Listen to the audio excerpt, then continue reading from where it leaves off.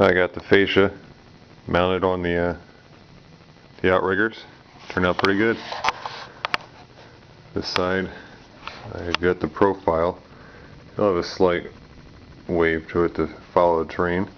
Well, that's the part that I needed to start attaching the hills and stuff to, because there's nothing behind here to attach to. So I have to put that up.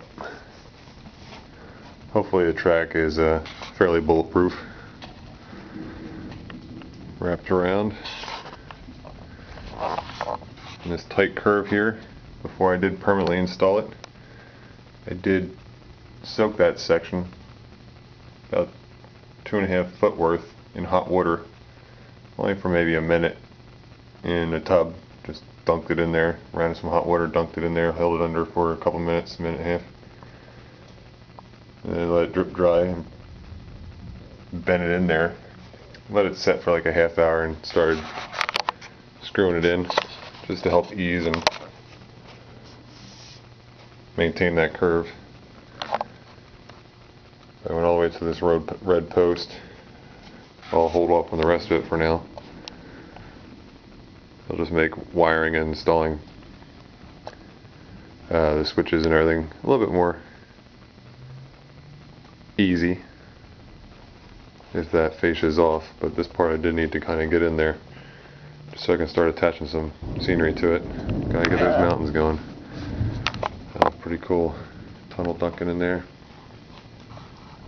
Got the river going up that way, minus the hot glue gun in the middle.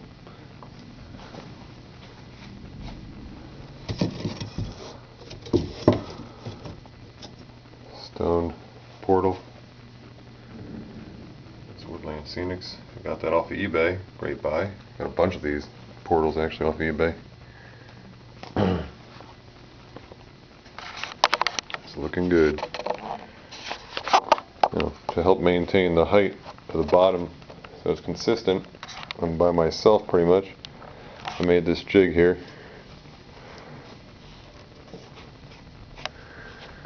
3 foot tall, 36 inches to this point, which I decided that's the bottom of the fascia. I just rested on there. I made these feet so that I could kind of wedge it because of these tight curves.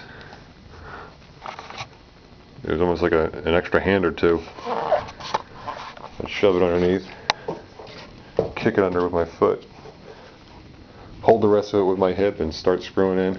What I did use was finish washers and just some drywall screws. They screwed into those outriggers. This section here, you can see there's a seam. I just ran 3 on each side. I overlaid the pieces and used some spring clamps, clamping them together. Used a small trim saw, circular saw, cut them simultaneously so that the pieces matched, and then I just put a gluer backer board behind it. These finish washers really hold it in place, work really well. Once it's painted, I think that'll hide in pretty well. You won't see it at all.